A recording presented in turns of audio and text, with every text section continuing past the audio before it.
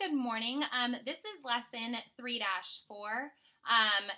The goal of today is I can break apart addends to help me add easily. And you're going to use that breaking apart to have a new strategy called compensation.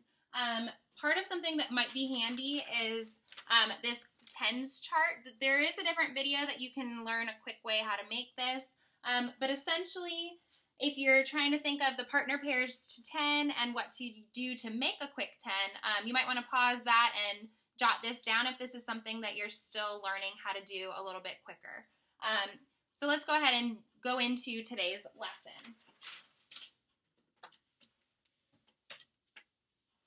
So break apart was something that was in lesson number 3 from topic number 3 in our lessons. Break apart was something that was a little bit tricky. So we're going to do a quick little refresher on breaking apart, and then we'll talk about compensation. So essentially, break apart is where you're going to break the second addend into tens and ones. So if I was going to break apart this number 22, I would break it into 20 and the number 2. When I'm breaking it apart, I'm going to be creating a new, easier to solve math equation. So when I'm breaking this apart, I often like to circle the first thing that I'm going to be doing. This will be my next step, is to create a new equation, 45 plus 20. So I'm going to solve this equation, and then the sum that I get here, I will add over on this side so that I can also add 2 afterwards. So 45 plus 20. 5 ones plus 0 ones is 5 ones, and 4 tens plus 2 tens is 6 tens. So 65. If I put the number 65 here, it would be incorrect because I've only added the 20 to it.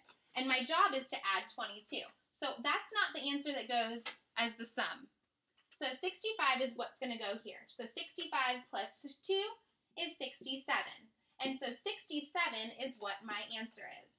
There are a lot of kids in class that want to just look at this and say, oh, 45 plus 22, 5 plus 2 is 7, and 4 plus 2 is 6. So I'm going to just do it like that. Part of what second grade requires of you is that you learn how to do different strategies for math. There will be a time where you can choose any way that you want to, but for right now, you have to choose specific skills. So today, all of our lessons, you're going to have to choose compensation. You have to remember how to do break apart, which was from lesson number 3, in order to use this compensation skill that we're going to discuss. So we're going to go ahead and move into the compensation. We'll start with some easier problems, and then we'll build on from there.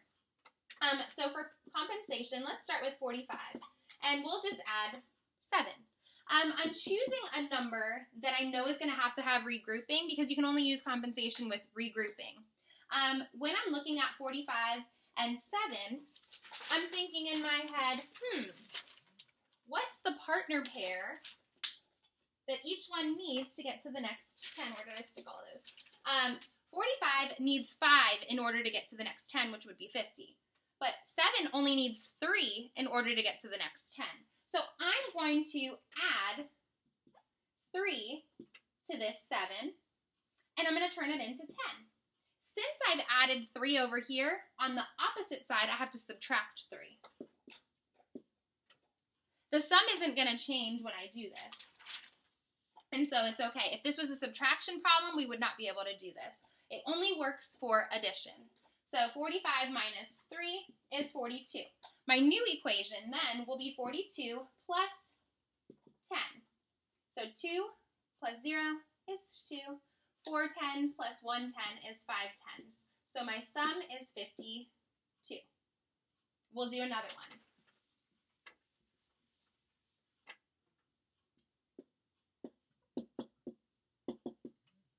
So when I'm looking at this, I've got 36 plus 9. I know that there's going to be regrouping. With the 6 and the 9, it's going to be a number that's greater than 10. I'm going to look at this 6, so I'm not even going to worry about this ones place. I'm trying to think, is it easier for me to add 4 on each side, or should I just add 1? Because that's what 9 partner pairs with. Well, 9 just needs 1 more to get to 10. It's really easy to add 10 plus a number, so let's do that. So I'm going to add 1 over here. Since I'm adding 1 on this side, I have to subtract 1 on the other side.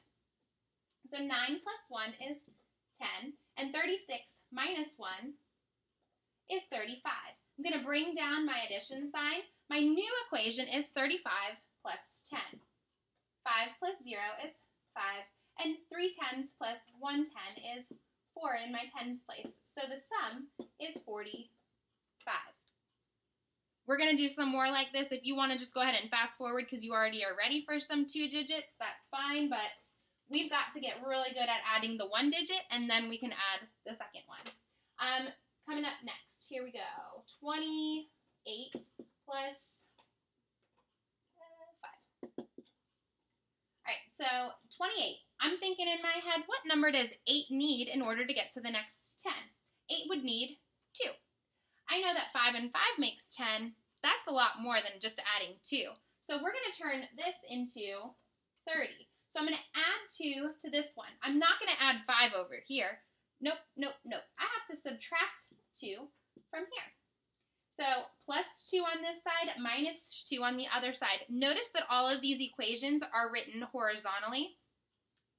That's what you're going to have to do on all of these equations. Even though you might want to think in your head, hey, I'm going to just write them vertically. Nope, nope, nope. Got to write them out this way. So 28 plus 2 more, we did that so that we could get to 30. 5 minus 2 is 3. So my new equation is 30 plus 3. 30 plus 3, that's so easy. We've got 33 as the sum. So we'll do one more, and then we'll go on to adding or doing the compensation with several different digits. One of the problems that you already have seen, and this will be on your guided practice page 107, I'm going to do number 1. So the answer is the equation is 17 plus 9. Your book has already printed that adding 3 is what they did. I don't want to add 3. I think it's much easier to add, I don't even know why I did it like that, sorry. I think it's much easier to just add 1. So I'm showing you an alternate way to solve the problem that's on page number 1. I'm sorry, on problem number 1, page 107. Let me just write that. Maybe it's 106. Y'all, I don't even know. Sorry. All right, anywho, so 7 needs 3 to get to the next 10, which would be 20. And 9 just needs 1 more. So I'm going to just add 1. For me, that's way easier.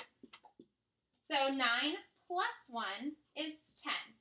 If I'm adding on this side, I need to subtract from this addend. So 17, take away 1 is 16. Bringing down my addition side, 16 plus 10. 6 plus 0 is 6. 1 10 plus another 10 is 2 10s. So the sum is 26. Now notice that you would get the same answer if you had chosen 17 to add that 3 over here. For me, I just wanted to add 1. You can choose whichever one of those addends is easier for you. I always try to pick just adding a little bit. I'd rather just add 1 instead of adding 3. So your book chose a different one, and they're right also. 20 plus 6 is 26, which is the same sum that we just got as well. So both of them are going to get you the right answer. It's kind of up to you which one you would like to choose. I like trying to push that easy button, and that's why I chose to just add the 1 and subtract the 1 from the other addend. Let's look at a couple of problems where there are 2-digit numbers. One that you have in your book is 18 plus 15. So I'm going to break apart this addend of 15 because it's the second addend. When I'm doing the break apart, I don't even know why I'm saying this.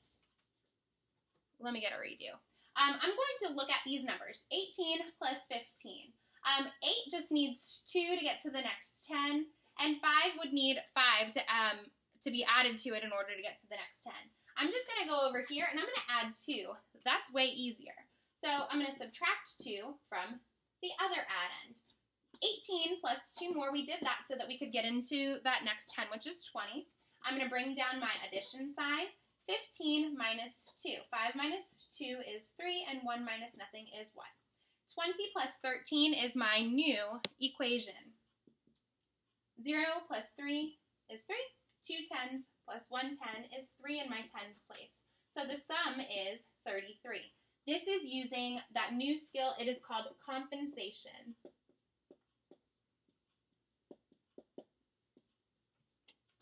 We can do some more. See, that was not terrible. Once you get the hang of it, it'll be much quicker. Let's do 43 plus 29. All right, so 3 partner pairs with 7 in order to get to the next 10. That's a lot. 29, this only needs one more in order to get to the next 10. I'm going to pick that addend to add to. So I'm adding 1 over here. If I'm adding 1 over here, I'm going to subtract 1 on the other side from that other addend. 29 plus 1 more is 30. 43 minus 1 is 42. My new equation is 42 plus 30. 2 plus 0 is 2, and 4 tens plus 3 tens is 7 tens. So the sum is 72. Remember with compensation that it has to be with numbers that need the regrouping. I probably would not choose this strategy if it was something like 40 plus 15. It wouldn't really make sense to do all of that work for problems where you don't have the regrouping. 0 plus 5 is not going to add another 10 to anything. So I would not choose compensation for problems such as that. So you're going to notice that your problems for your problem set on page one, starting on page 107, are all going to have a lot of similar things with the regrouping that's taking place. So let's try another one. What if we did 38 plus 18? I wanted to pick something that has a doubles fact in it as well, because having 2 same addends might become a little bit confusing if the ones place has the same number. So 8 partner pairs with 2, you don't get to choose another number. You have to add 2 to one of them and subtract 2 from the other one. So I'm going to add 2 to my first addend and subtract 2 from the second addend. 38 plus 2 more is 40, and 18, take away that 2, is 16. My new equation is 40 plus 16. 0 plus 6 is 6, and 4 tens plus 1 10 is 5 tens. So the sum is 56. I'm going to show you that it doesn't even matter if you added to the second one. So let's pretend I didn't want to add to that first one. I want to add 2 to the second addend, and then that means I have to subtract 2 from the first one. The sum is not going to change. 18 plus 2 is 20. 8 minus 2 is 6, and 3 tens minus no tens is 3 tens. My new equation, remember this is an addition equation. My new equation is 36 plus 20. That's the different part, but the sum is going to stay the same. 6 plus 0 is 6, and 3 tens plus 2 tens is 5 tens. So no matter which addend that you're adding to, nothing is going to change. The sum is going to be the same. This only is going to work for addition. This is not a strategy that you can choose by doing the add to one and subtract from another. Subtraction has different rules, so do not try this with a subtraction equation. Your sums, your differences, they're not going to end up being the same. I'll do a couple of more. I feel like right now you don't have to keep watching the whole thing, but if you want to just keep watching, that's cool with me. 43 plus 18. I feel like I just did an 18. Maybe that's my favorite number.